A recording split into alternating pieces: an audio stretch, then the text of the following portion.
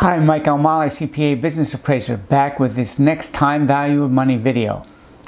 In one sense, the value of $1 today is certainly greater than $1 in the future, precisely because you can buy something you can really enjoy today as opposed to putting off the purchase until sometime in the future and enjoying that same wonderful thing later.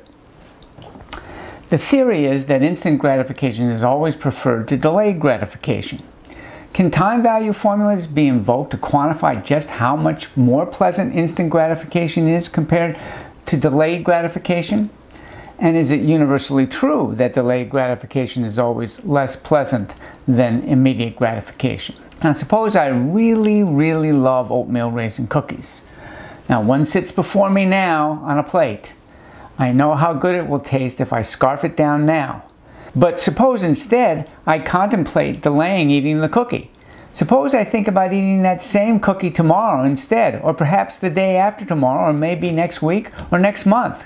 Clearly, there is discomfort or diminution in satisfaction in my delaying eating this cookie. We might even be able to quantify the value of my deferment of the immediate pleasure of scarfing down this oatmeal raisin cookie by giving me some hypothetical choices.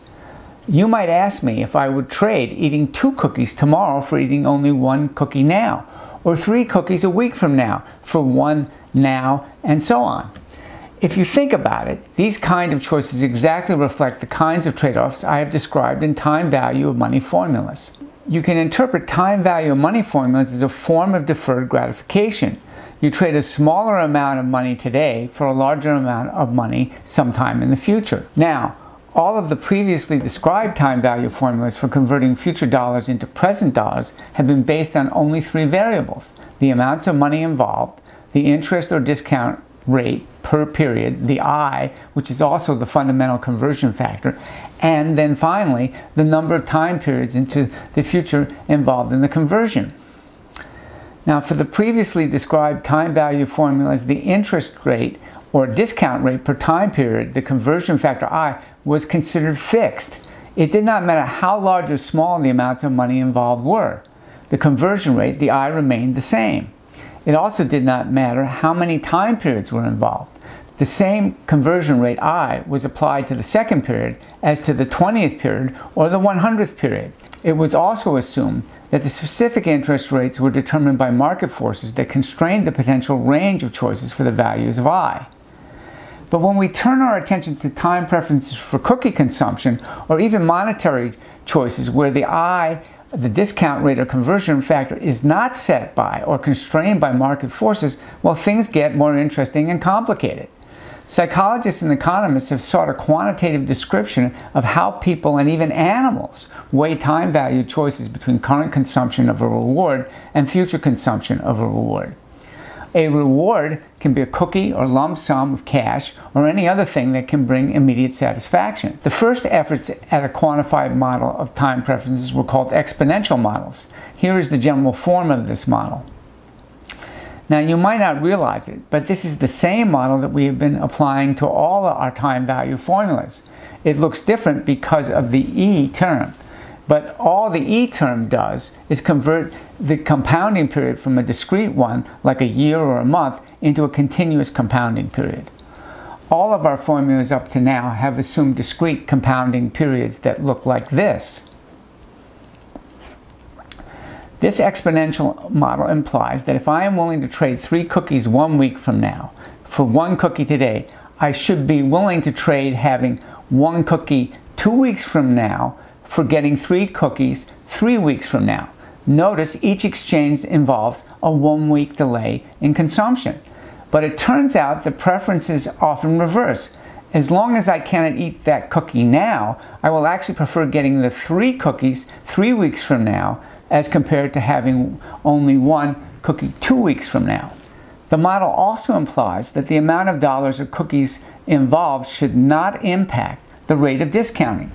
If I am indifferent between receiving $10 today and $12 a year from now, this implies a discount rate of 20%. But studies have shown that if the amount of dollars involved are much higher, the rate of discounting goes down. In other words, I might also be indifferent to receiving $100 today and $110 a year from now. That's a discount rate of only 10%. Yet another somewhat related anomaly is the discovery that gains and losses are discounted at different rates.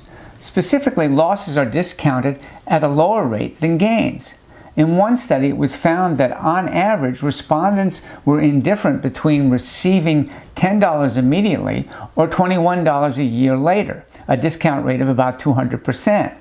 But this same group was indifferent between suffering an immediate loss of $10 and losing $15 a year later, a discount rate of only 50%. Some researchers have found that respondents actually preferred an immediate loss over a delayed loss of equal value. Because of these pervasive violations of the exponential discounting model, behavioral economists have developed alternative models that add a parameter to reflect the fact that discount rates change over time depending upon the scale and types of trade-offs, just as I've described. Now, these kind of trade-off decisions do not just exist in psychology experiments. There are not that uncommon situations where individuals make choices between accepting a lump sum of cash now or a series of future payments. Lottery winners usually are given a choice between an immediate payout versus a series of deferred payments. There are companies that specialize in offering individuals who are owed structural settlements from personal injuries or other legal settlements. As you might expect, the immediate payouts offered in these situations often have fairly steep discount rates. For example, a winner of a $20 million jackpot might be offered a lump sum of only $10 million or a $1 million payment in each of 20 years.